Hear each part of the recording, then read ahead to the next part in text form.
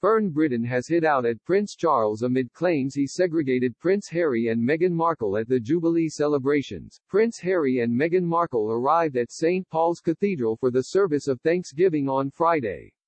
The Duke and Duchess of Sussex joined Prince Charles, Camilla Parker Bowles, Prince William and Kate Middleton among other members of the royal family as they marked the Queen's Platinum Jubilee. It marks the first time the family has returned to British soil with their son Archie Harrison Mountbatten-Windsor, 3, and daughter Lilibet Diana Mountbatten-Windsor, 1, since they stepped down from royal duties in 2020. Fern Britton took to Twitter and shared her dismay after she took aim at the Prince of Wales.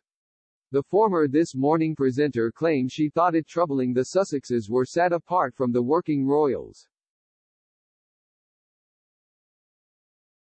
Meghan and Harry spent a few minutes chatting to the senior cleric before entering the cathedral and taking their seats in the second row from the front, while Prince Charles and Prince William sat on the other side. In view of her 113,000 followers, Fern pinned, "I understand all the protocols and soft diplomacy employed by the royal family, but for the #POW, Prince of Wales, to allow Harry and Meghan to be so obviously segregated is troubling. A father should have the B********s to sit as a family with his 2 children."